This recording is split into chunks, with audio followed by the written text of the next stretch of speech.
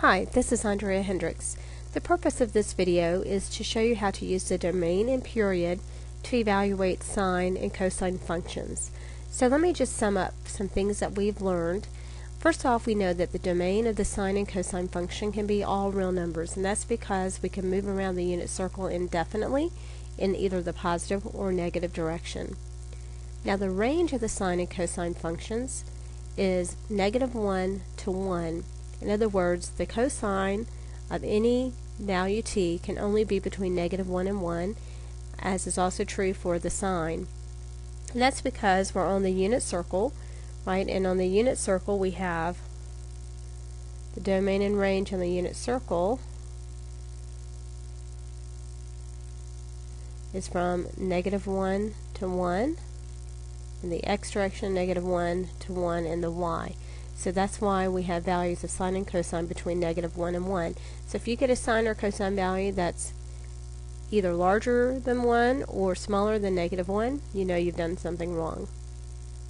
Now let me talk about another property that sine and cosine functions possess, and that is something called periodic. These are periodic functions, which means that their output values repeat in a pattern. They're cyclic. And we'll look at some real-life applications that can be modeled by trig functions in some later sections. But they are cyclic functions, so what that means mathematically, we said that a function is periodic if there exists a positive real number c such that f of t plus c is equal to f of t.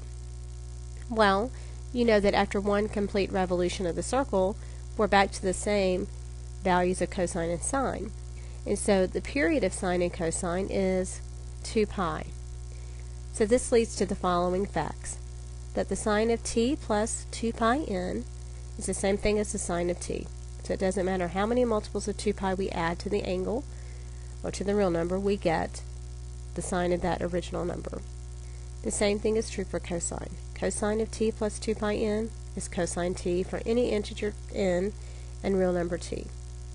So here's some examples that we want to illustrate this with. We want to find the sine of 5 pi.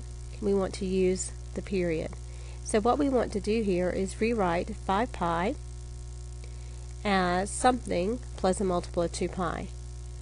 Well, hopefully you can see that sine of 5 pi would be the same thing as the sine of pi plus 4 pi. So because 4 pi is a multiple of 2 pi, this is equivalent to just the sine of pi. So to find the sine of pi, remember on the unit circle, pi is our 180 degrees, right? And that point there is -1, 0. So the sine of pi is 0. Now we want to find the cosine of 8 pi over 3. And you know, you can actually use the unit circle and just count the multiples that we've talked about. So don't panic if you think, oh my gosh, I'm not going to be able to do that. This is fine. So here I need to rewrite this 8 pi over 3 as some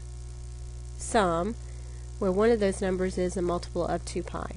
Well, you might want to think about this.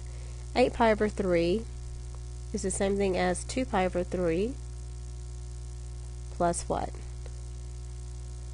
6 pi over 3, right? Well, what is 6 pi over 3? Yeah, 6 pi over 3 is just 2 pi, so this is the same thing as the cosine of 2 pi over 3. Okay, so what is the cosine of 2 pi over 3? If you need to look back at your unit circle, we can do that, right? The cosine of 2 pi over 3 is -1/2. Now it would definitely behoove you to have those values again memorized so that you don't have to keep referring to that.